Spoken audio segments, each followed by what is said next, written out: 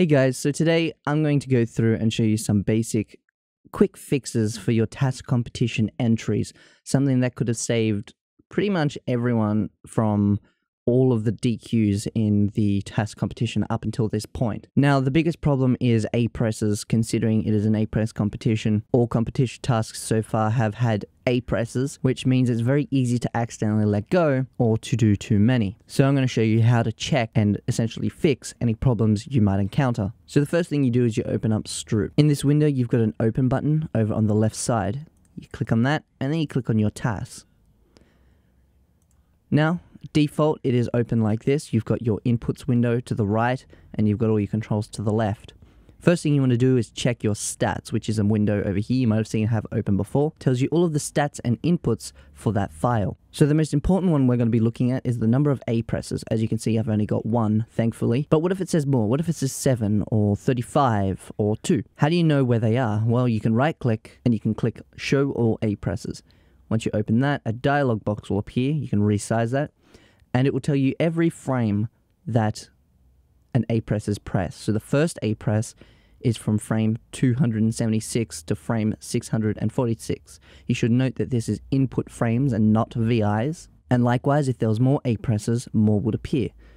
So for example, if I went back to the inputs menu and I pressed a whole bunch of A presses just in this range here, just like this, I just click all of these ones.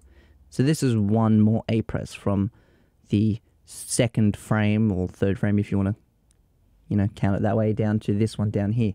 And what you can do now is you can go to stats and you can see it says 2.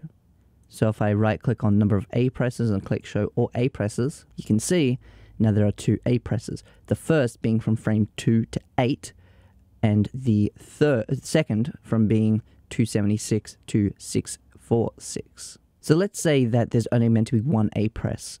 There's meant to be no difference between these two. They're meant to be the same A press.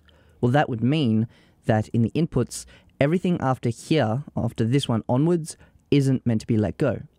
So this is where the quick fix solution comes in. All you have to do is find the frame that you are last not holding, which is down here. So I've already clicked the first one, shift, click, and it highlights all of the range in between, just like such. Then you come over and you click turn on input range. Simply, it turns everything on. Now this is important because, say for example, you are doing a task. Let's say for example you're doing a task and you do a backflip. Now let's say you needed to hold that A button in, but as you can see, I've let go of the A button.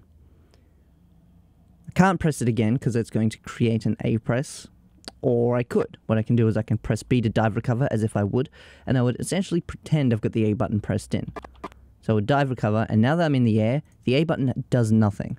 So I can press the A button now, continue my task, save it, come into Stroop, and fill in those blank A press slots. That's basically how you would fix it, which is very important to know because the clear button is very easy to accidentally press or to intentionally press and accidentally forget to repress the A button before continuing your tasks. That is all, and I hope everyone can use this in their future task submissions. I hope to see a lot less DQs.